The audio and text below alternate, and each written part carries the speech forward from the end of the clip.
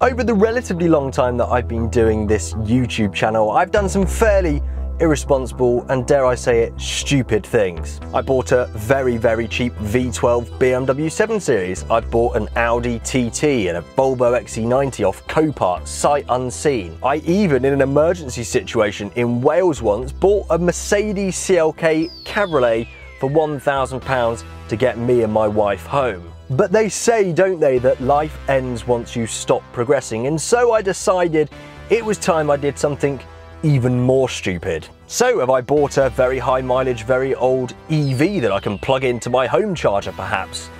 Absolutely not. I bought something that sounds like this.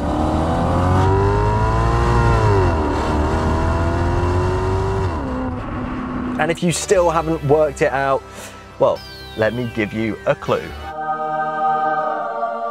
So that's right, I have bought myself the cheapest Italian supercar that one can buy. Some might say the cheapest four-door Ferrari. This is, of course, a Maserati Quattroporte.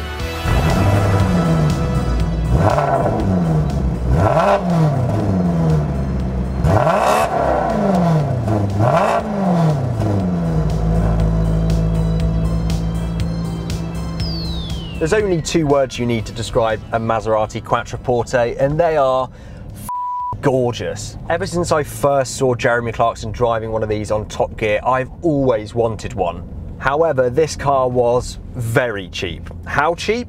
15,000? Lower. 10,000? Lower. 5,000? No, don't be silly. It was more than 5,000, but for well under 10,000 and just a little over 5, this Maserati Quattroporte is now mine. But buying a very cheap car of any kind is extremely stupid, right? Let alone a car from an exclusive Italian brand made in the mid-noughties.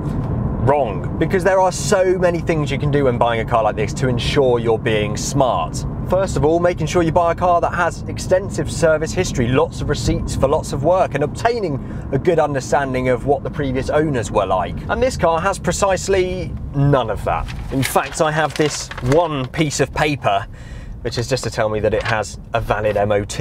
Okay, well, never mind, because at least you can buy a car that has super low mileage, and that is exactly what I haven't done.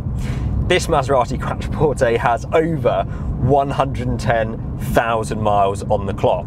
But if you do a history check on this car, you can tell that it's had a fine life. It doesn't come back and tell you that the car is a Cat S. It does, this car is a Cat S. But to be honest, with a car like this, sometimes higher mileage is better because it means some of that wear and tear maintenance that it's needed earlier in its life would have already been done. And although this car doesn't have the paperwork or the receipts to back it up, you can at least buy from a reputable dealer. I think you can see where this is going, can't you? Yes, my worst crime in this entire Maserati buying experience was probably the fact that I bought this car from some bloke that I've never met in Stockport. In fact, it's worse than that because I didn't even go to see this car before I bought it. I sent all the money and had this thing trailered to my house. So this is quite literally then the dumbest thing I have ever done. But last time I checked, I was driving a Maserati Quattroporte, and that is extremely cool. It's got these gorgeous flappy paddles stuck to the steering column like a Ferrari, and this Ferrari-derived 4.2 litre V8 sounds absolutely sublime.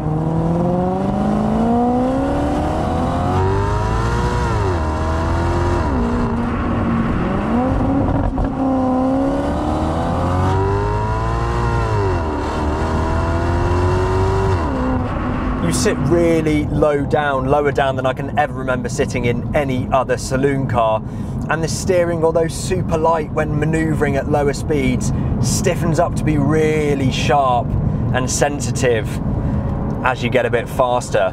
And because that engine is mounted so low and so far back within the bonnet, this thing feels really balanced. Certainly more balanced than any four-door, almost two-ton car should feel. But in all seriousness, with everything I've just told you about this car, surely this time I haven't gotten away with it. Surely this was a truly stupid purchase that's going to come back and bite me in a big way.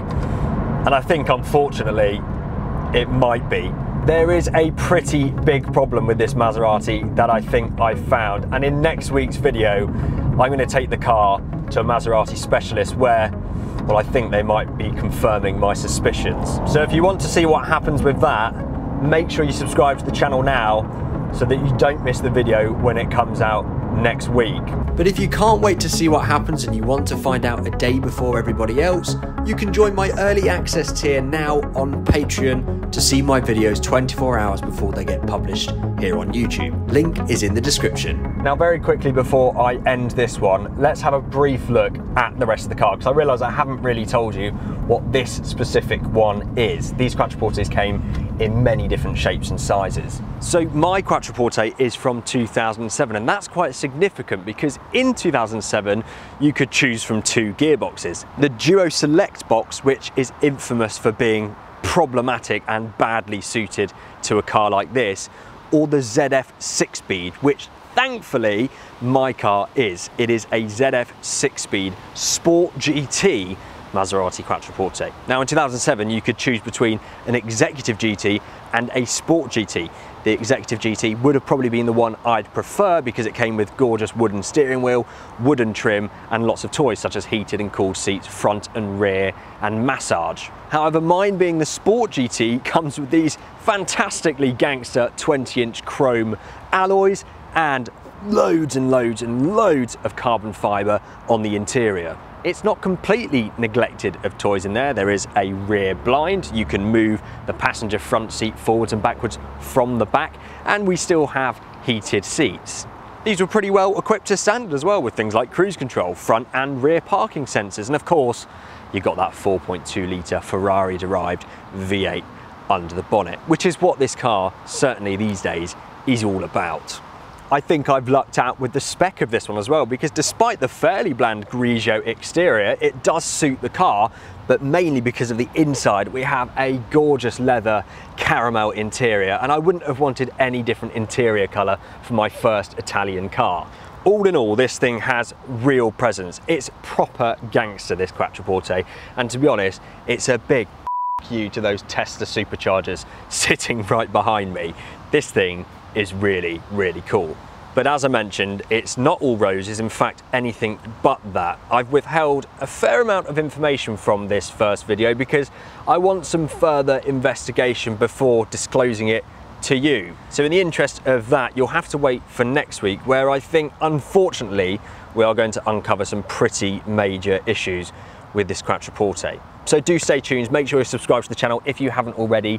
Give this video a thumbs up, really important if you like the Quattroporte content, because then I will make more of it. Thank you all so much for watching, and I'll see you in the next one, hopefully very, very soon. Oh, I don't believe it. I actually can't believe this. I just drove this car for the video, like my first actual drive in it, and I promised I wouldn't do this. I promised. This is a YouTube car. This is not my daily driver. I've still got the Cayenne.